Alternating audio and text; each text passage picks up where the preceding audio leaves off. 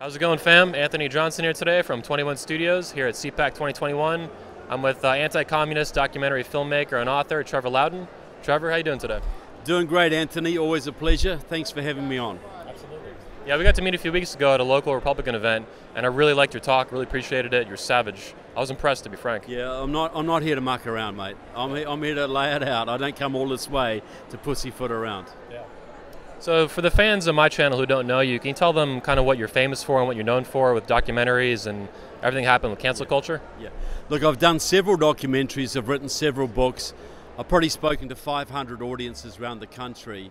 And what my message is this, is that America is the #1 stumbling block to world socialism, world revolution.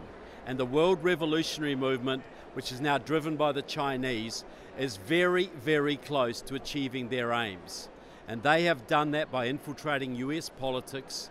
They really control the White House now. They have done it by infiltrating the education system, and a very big part of that has been to destroy the American family and destroying the American father. You know, even things like the Boy Scouts, you know, everything that upholds masculine values, the American family, patriotism, courage, has all come under massive attack by the left. And we've got to understand this is not just because people have a chip on their shoulder. This is an organized revolutionary program. Karl Marx said the big enemy to the communist state is family. If you can destroy family, you can communize everything. And so that's why the American male, boys and men, are under attack by the courts, by our culture, in the military, you name it. Everywhere you look, men are under attack. And we've got to understand that in the context that this is a revolutionary program to bring this country to its knees. Yeah, so with a very long-term dark goal. What is that goal? Can you describe it to me a little more? Is it global governance, one world government, worldwide communism? What is it?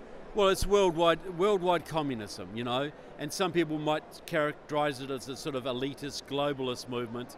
It is a world where very few run everything, where the average person is just a cog in the machine, has no dignity, no freedom, no prosperity. It's like if you want to, you know, compare it like a farmer running a chicken farm, where every chicken's in a cage, where it gets fed a little bit, it gets fat, it gets eaten. That's the ideal world for the communists. You work, you provide for the state, and when you're no longer useful, you just get turned into Soylent Green or whatever you get turned into. You're fleece. You are a utility. You are a tool to be used. That is the ideal communist world. You know, we believe in a world where the individual is sacred. We believe in liberty, personal responsibility, that the family is the bedrock of our society, and that every family needs a strong father and a strong mother, and that pair, that team working together produces fantastic kids. Yeah. That's our world. Those are facts too, right? That's worked pretty well for a long time, right? Yeah. Did it not build America? Yeah. You know, did the American revolutionaries have to stop for to find secure zones on their way to fight the British? Did the American soldiers who fought the revolution, were they unsure about their masculinity? Yeah. Did they dress up in women's clothing when they went to fight the British? They were men. They were backed up by their women. They wanted to fight for a free country for their children. That's what created this country. So in your view, the founding fathers and the founding generation were a great example of masculinity. Is that correct? Look, absolutely. You know, for thousands of years we've glorified the masculine virtues. You know, courage, bravery, resilience, you know, generosity, the ideal of the strong father who would protect his families, teach his boys to be a man, teach his daughters to be a lady, to be ladies. That was the ideal for thousands of years. It's only in the last 50 years when the radical left have got a very strong foothold in the judicial system and the education system that we've even begun to question those values. Like if I told If I had told the young men who stormed the beaches at Normandy that in 60 or 80 years their grandsons wouldn't be sure if they were men or women, that they'd be ashamed of their masculinity, that being a man was somehow toxic, they would not have believed you. They couldn't have begun to believe you. And so that has shown how much the radical left, how much damage they've done to the American family and the American male and American womanhood too, by the way. We've all suffered from this. Nobody's gained but the revolutionaries. But we need to understand this is not an accident. This is not a conspiracy. This is just a program by the left to transform society, to recreate it in their image, and they know the main impediment to that is a strong American family. So that's what they do. So to clarify for audience, your view is that the war on men, family, and masculinity is rooted in communism and Marxism. Look, absolutely. You know, who started the radical feminist movement? No, I'm not against women voting. I want my daughter to have every opportunity that's open to her.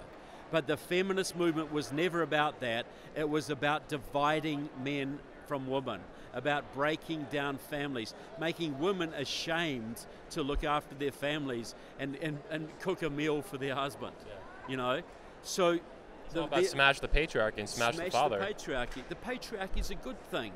I'm not saying that men should be tyrants, but everybody knows that a family is best when you've got a strong man who can protect his family, protect his wife, whose wife looks up to, and has a wife that he respects and is very strong in herself. That's the ideal. But they have worked to weaken the man so women don't respect men, and then they don't respect themselves. The kids grow up without role models. They don't know. Young men get into gangs in prison because they don't know what being a man is. They think being a man's being a gangbanger. Well, they're screamed at too, that they're toxic and they're villains and they're demons. This is how boys are taught today, right? And all they can do is go away and hide in their basement and play adventure games on the computer, because at least then you go out and do some stuff. Yeah. You do some stuff that men should be doing, you know. You're mentioning values and ideals here for masculinity and femininity and family, but it also feels to me, growing up as a young American man, I'm 32 now, there's almost been like this massive rejection of common sense masculinity, common sense family values. So is it also a rejection of common sense, not just ideals? Yeah, well, look, common sense, it means when you can look at reality and make accurate decisions, where you've got a common sense, where we have a common agreement on what real things are and what real values are and what achieves good results. It's common sense that kids do better.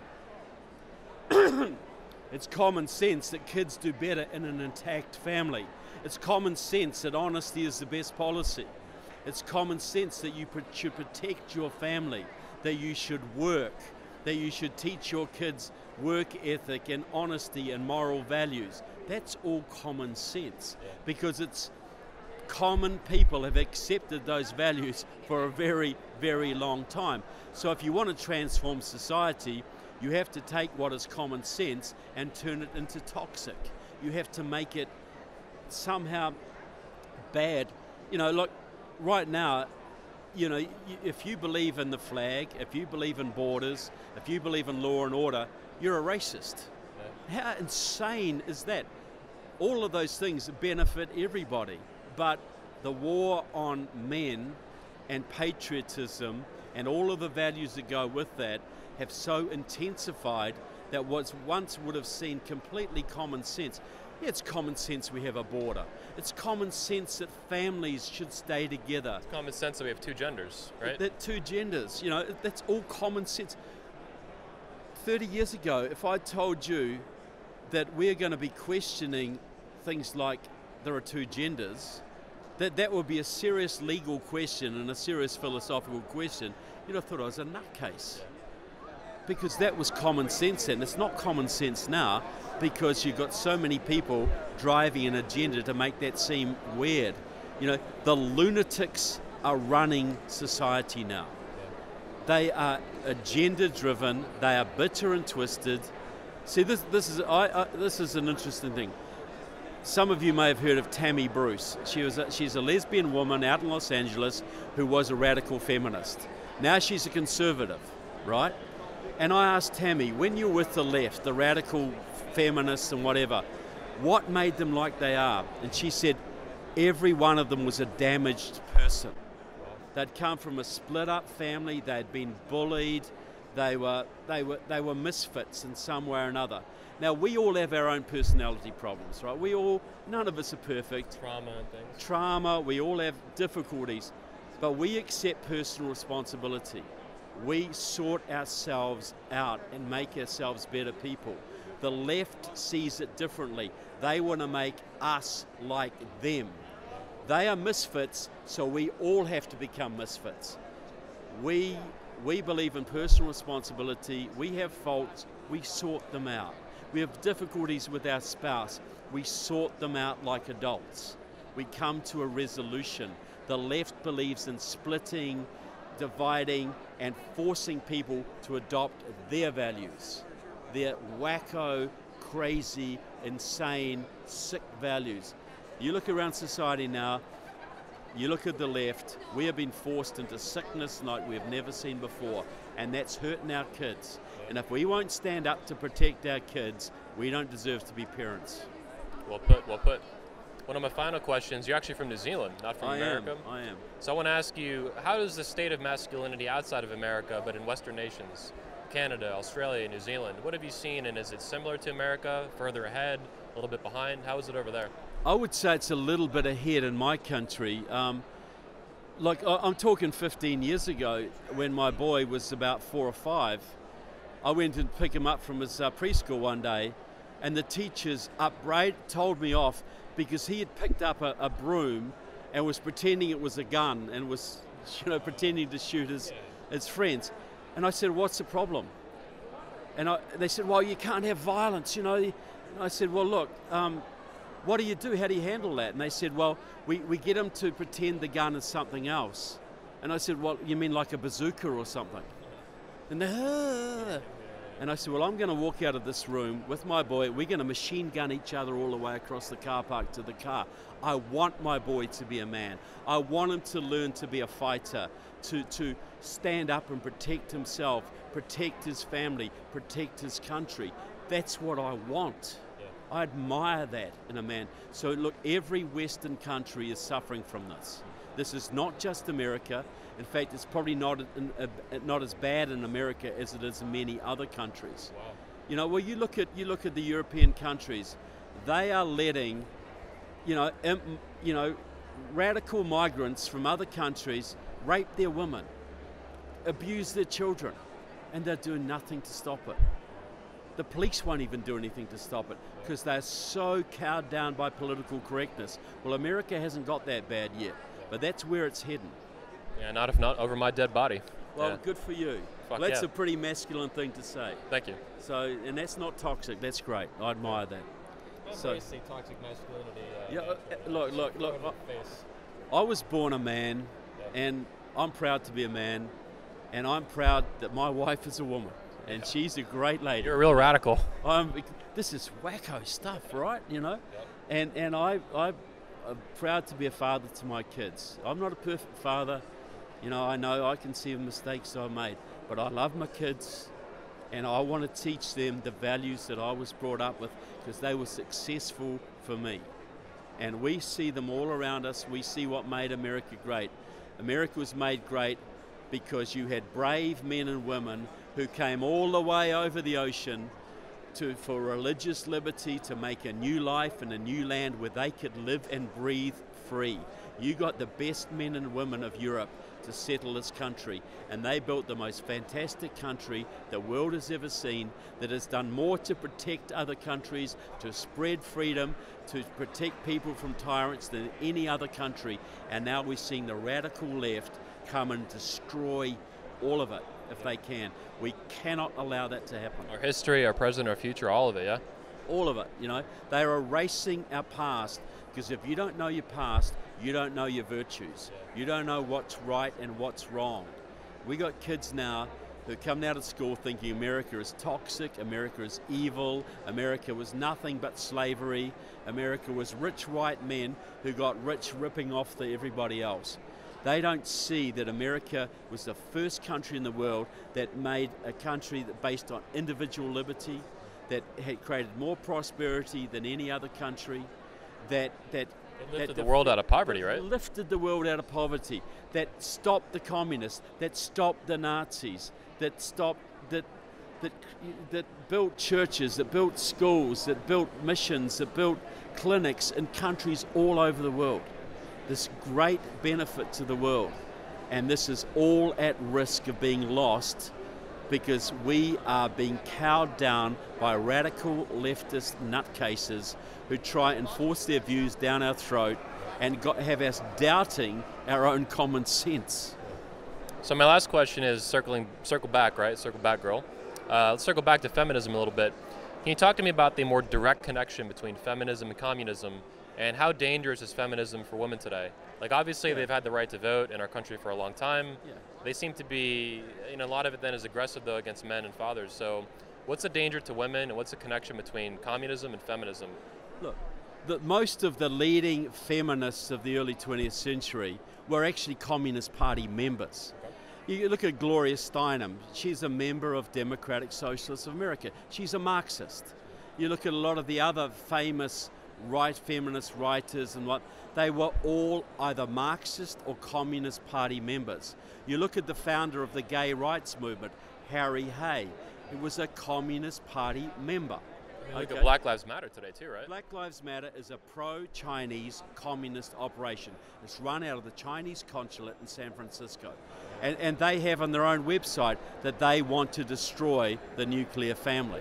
So they are revolutionaries. So the modern feminist movement, and you've got to distinguish between, I want every female I want every woman to live to her potential. And to be treated fairly before the law. Treated fairly before the law.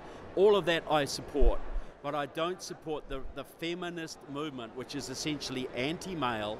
It's pro-communist, and it wants anti-father, and wants to destroy the family, because one of the number one planks in the Communist Manifesto was the abolition of the family. Yeah. And so you got to view feminism, the LGBTQ movement, and the anti-male movement as all aspects of the communist movement. They are part and parcel of the communist movement. But we are so gulled by the media in this country, we wouldn't recognize communists if they had a hammer and sickle tattooed on their forehead. They're just progressives. They're just a little bit liberal. No, they are communist revolutionaries. Black Lives Matter is not a movement about the rights of black people. It's a movement about using and exploiting racial differences in this country to destroy this country. It was founded by 100% feminists. People seem to ignore this. Three lesbian feminists. Yeah. Patrice Cullors, Opal Tometi, Alicia Garza, all lesbians, all radical communists, all communists. They have ties to China, they have ties to former East German communists, Vietnamese communists, and Venezuelan communists. And you have people taking the knee to these people, respecting these people. These people are revolutionaries. There's a great man, David Horowitz, who was a communist who became a conservative. And he would always say, when you look at these movements, the LGBTQ movement, the environmental movement, the anti-family movement, they don't believe in their own movements. He said, the issue is never the issue. The issue is always the revolution. The feminists don't believe in the feminist movement. Black Lives Matter doesn't believe in the black movement. So feminists don't even care about women, basically. No, they don't. They care about the revolution. Yeah. They're just using women as cannon fodder. Like a smokescreen. A smokescreen. Get the woman to hate the men, get the woman to break up the family, and they'll achieve our revolutionary purpose. And we'll tell them, if they stay home and look after the kids and cook meals for their family, they're slaves. They're slaves to the patriarchy. They might be perfectly happy. They might love their husband. They might love their kids and feel very fulfilled, but they tell them they're slaves to the patriarchy. So let's have a divorce, get the father out of things, spend the rest of your life in misery, but you're okay because now you're a feminist. Drowning in cat hair and cheap wine, yeah? Drowning in cat hair and cheap wine. It's a very good way of putting it. Look, there's a lot of women in this country who invested in the feminist movement of the 1960s. They never got married, and now they're looking at their friends who have husbands and children and grandchildren, and they are very, very bitter, lonely women. Yeah. So my last question then, well put by the way, hell yeah, this is savage as fuck. Yeah. My last question is going to be, tell me about your documentary. Was it banned on Amazon? I heard it had millions of views. What's the story with that? I got a documentary out there, and I really do urge people to watch it. It's called Enemies Within. Now, it's political. It's basically showing the Marxist and Islamist infiltration of the government, particularly the Democratic Party, not exclusively though, and how they have got to the stage that the communists basically control the Democratic Party. And so it was on Amazon Prime. It was seen 3 million times, and they took it down 2 weeks before the election and won't put it up again. You can still buy the hard copy DVD on Amazon Prime though. You still go there and get it. Look, exclusive to Amazon. Look, I think it's on some other things like Zulu. You know, I think it's on some other things as well. You can get it. Enemies Within, Trevor Loudon. You look at it, and we're now doing another movie, Enemies Within the Church, looking at the massive Marxist infiltration of even the evangelical churches now. I have a lot of pastor friends you'd like to meet. Yeah. Well, look, you know, they're all about Black Lives Matter. They're all about, you know, the old Christian values, the Old Testament stuff, all of the old, you know, see, this is the other thing. Christianity used to be a very masculine religion. Yeah. They used to sing songs like "Onward, Christian Soldiers," it's patriarchal, right? Patriarchal. Now Christianity has been feminized. Yeah. It's all about these pastors with their skinny jeans and their wispy beards saying, "We love you. Doesn't matter what you do. Come to church." No, we're not going to talk about the Old Testament stuff or any of that. We just talk about the gospel of love. Well, that is the feminine love, which is okay, but you got to have the masculine love too. What are you doing coming to church when you're beating your wife? What are you doing coming to church when I saw you smoking dope the other day on the corner? What are you doing coming to church when you're behaving like a sinner all week long and you come to church and you think that's okay? Sort your life out, then come to church. That's masculine love. And that is love. That is love. And that's missing from the churches these days. Yeah. That calling to account. You know, any young boy's been brought up by a mother who will love him like anything, but she can't provide that discipline and that fear of God that a father can say. They over-coddle them. They over-coddle them, and they do. They turn them into little girls.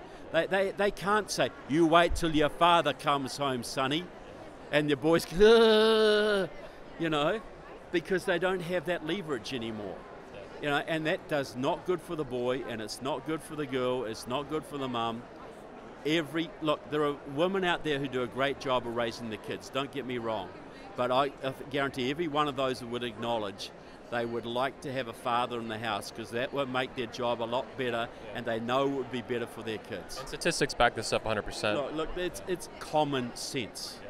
It is common sense, and there's plenty of empirical evidence that kids do way better in a two-parent family when the man, especially when the man is very clear on his identity, is willing to be involved, willing to discipline the kids where necessary, and the mother and the father work in partnership where they have a clear role.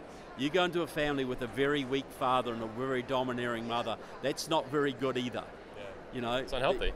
No, it's not healthy. And a woman likes to respect her husband. Yeah. She doesn't like to boss her husband around, This is radical talk, Trevor. We can't have this, man. I know. You got to go to the feminist gulag. See, this wouldn't even be questioned 20 years ago.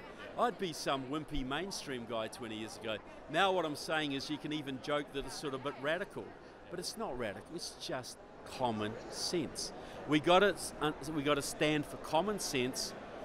We got to acknowledge the values we've been brought up with, realize they are the truth, they are the good, and just give this feminist, anti-male, LGBTQ stuff, no respect whatsoever. It's Marxist, it's revolutionary, it's nothing to do with the rights of gay people, it's nothing to do with the rights of women.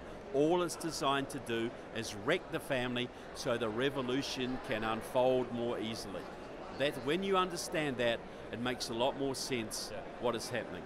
Trevor, I appreciate your time. Last question. Always, mate. Great, yes, mate. sir. Where can people find you? TrevorLoudon.com? Yeah, Trevor Loudon, so it should be looking at the camera.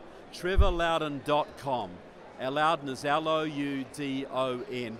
But as I said before, if you try and Google it, Google won't bring it up. Surprise, surprise. So you got to put TrevorLoudon.com in the search bar at the top of the page, then you'll get it.